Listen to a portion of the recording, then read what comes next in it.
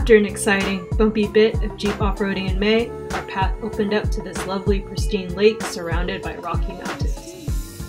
My heart cut out knit sweater had a bookish feel, but blended in with the lush greenery, and the overall sporty look was a parallel to our adventure to get here and the rugged terrain against the serenity. I jumped about on the last snow patches in the shadows in my well-worn high-top sneakers.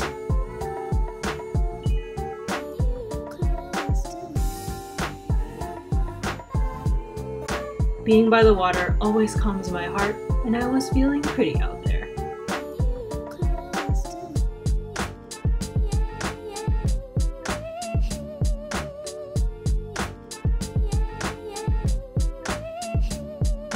The peak was breezy, but not chilly, so a chunky knit sweater was just right to retain heat.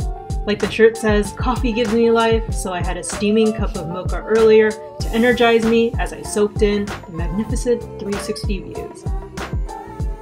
My gray jeans and iridescent fanny pack paired well with all the light purple, and my feet had no uneven surfaces to fear with my trusty hiking boots on.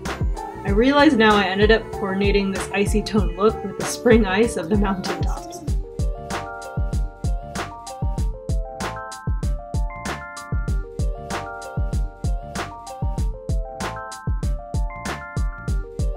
Yeah, so I know style isn't going to matter much as I whip through the treetops, but this jumpsuit was honestly perfect in its utility and bright lilac cuteness.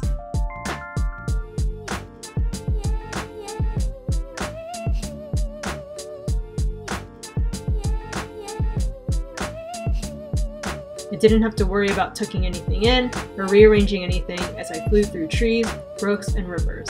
With the zip of the zipper, the suit was on, and there were so many useful deep pockets that were of best use on the ground, of course.